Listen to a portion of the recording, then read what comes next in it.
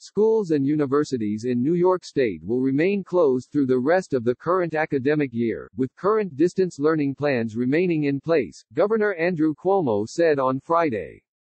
Cuomo said schools could not safely reopen, citing concerns over social distancing in classrooms as well as in transportation and college dorms.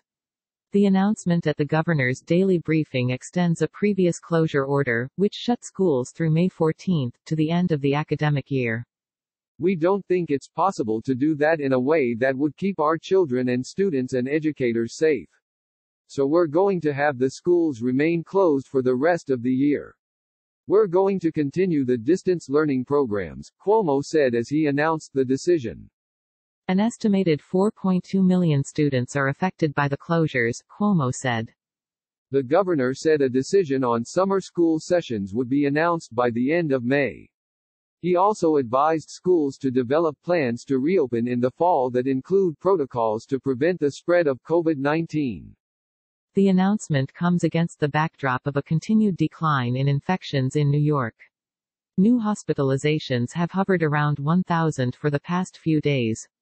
The state reported 289 deaths on Thursday, just over a third of the total during the outbreak's peak.